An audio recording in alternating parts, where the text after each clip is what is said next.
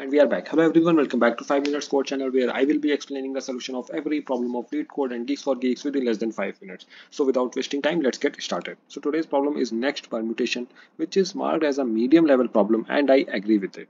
Let's find out what we will be given into this problem and what we have to do. So we will be given one integer array ARR, and it will be containing numbers from 1 to 10 raised to the power 5, and its size, array size, can also be from 1 to 10 raised to the power 5. Okay, and what we have to do, we have to give the next permutation of this array, like so. Because look, let's see, 241570, 241750, this is our array contain elements. Now we will treat it as a number. I will treat this as a number, and what will be the next permutation which I can, let's say, create with it.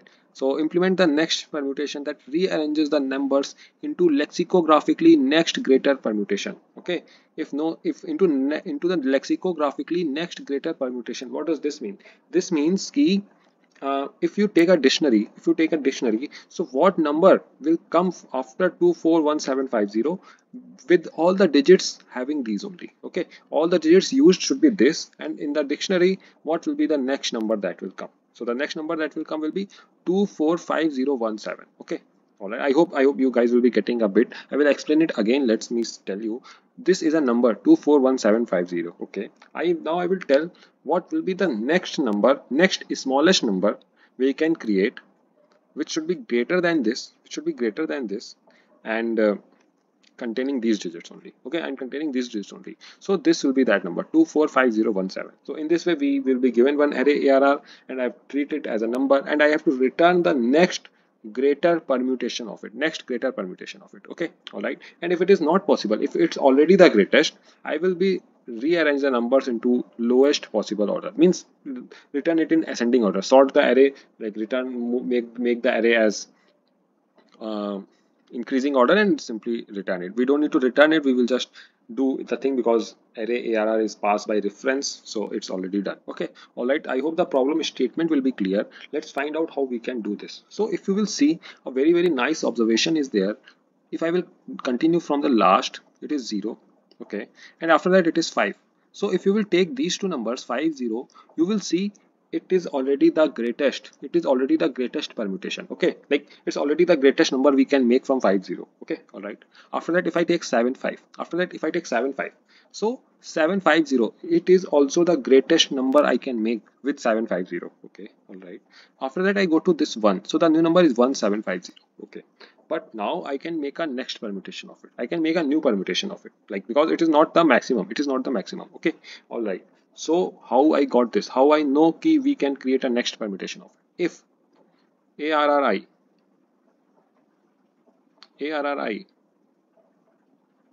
is less than ARR of I plus 1, in that case it will mean ki I have got a less number, and I can create a new permutation of it. Okay, all right. So now for this, my I is this one.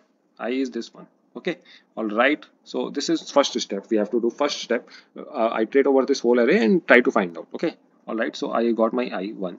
So what should be the new number?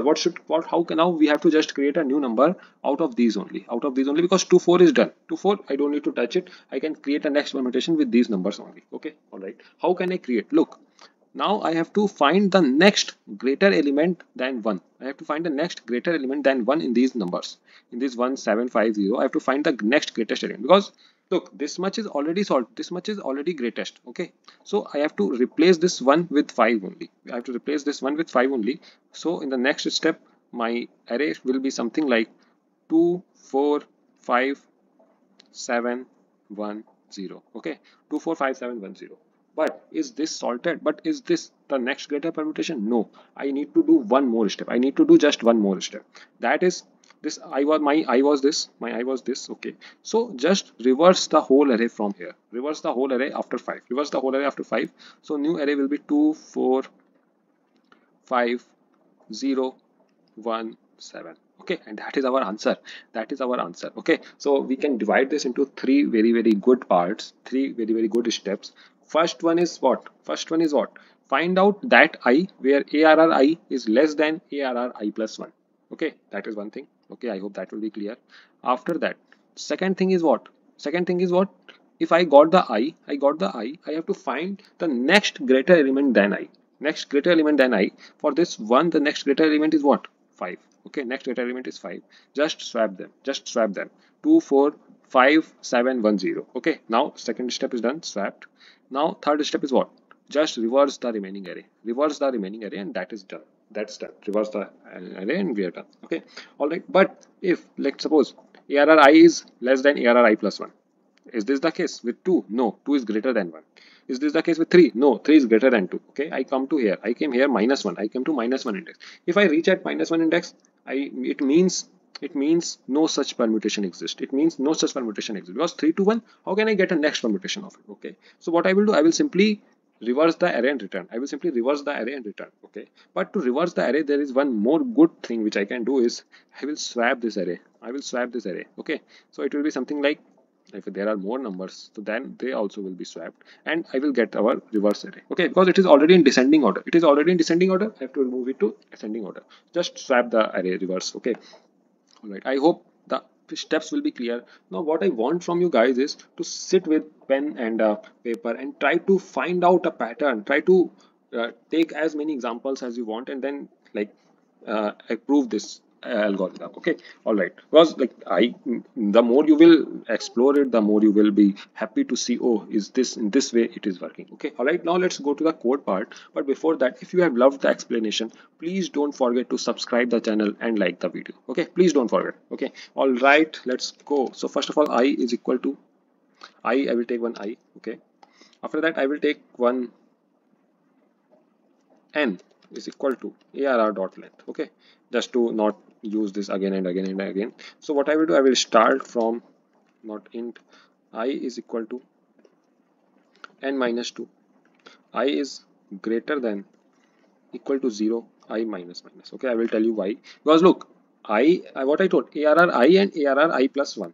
Okay, so I plus 1, if I want, I have to start from n minus 2. Then only I can get arr I plus 1. Because otherwise, if I'm starting from n minus 1, I plus 1 will be out of bound. Okay, all right. So if arr I is less than arr I plus 1, we will simply break. We will simply break from here. Okay, because now I got something. I got something. Okay, all right. So if I is greater than minus 1, it means I can find the next permutation. It means I can find the next permutation. Otherwise it's very, very simple. Just swap, or we can say reverse array arr, and I will pass some indexes as well from starting till the end, 0 to n minus 1. Okay, all right. This n will be smaller, something like this. Okay, all right. Now what we have to do here, if you remember step 2, what I told, I have to find the next maximum number. I have to find the next maximum number. Okay, so let's suppose my next max currently is integer dot max value. Okay, and my next pose, let's say next pose is 0. Anything it can be. Next pose is 0. Okay, all right. So what I will do, I will simply start a loop from j is equal to I plus 1, j is less than n, j plus plus, and if my new number arri is arrj is greater than arri, okay, and it is less than next max, and arrj is less than next max. Okay, it means I got a number. It means I got a number. So what I will do, I will simply update my next max is equal to arr of what it can be, arr of j. Okay, and my next pose is equal to j. Okay, all right. So when I will come out of this loop, I will get the next number. I will get the next permutation of it. Okay, I hope this will be clearing. So what I told in step 3, just swap the current I number, I, and what I got at j. Okay, just swap both of them. So what I will do, I will take a tmp is equal to arr of I. Okay, and arr of I is equal to arr of next pose, and arr of next pose is equal to tmp. So in this way I have swapped.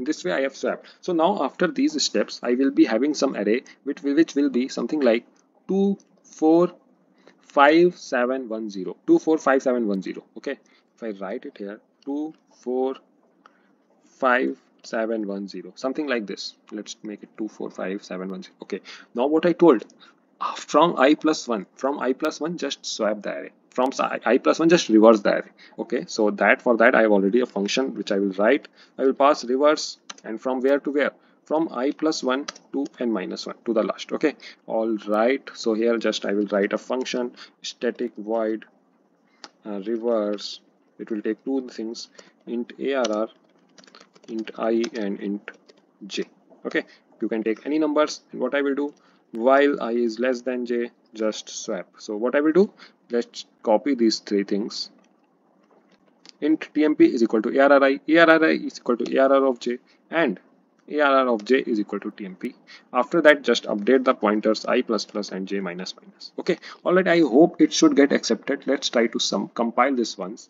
Meanwhile, if you have loved the explanation, please don't forget to subscribe the channel because it motivates us a lot. Okay, oh sorry, I just not commented it. Let's compile and run, and please try to find as many test cases, try to create test cases, and then justify this by yourself, because the problem beauty you will get when you will explore it by yourself. Okay, all right, I hope it will be getting accepted. And if you want to give a mock interview, I have added a link in the comment section. Please fill the form for it, and I will take your mock interview. And I'm going to see you again tomorrow. Till then, keep on coding, and bye.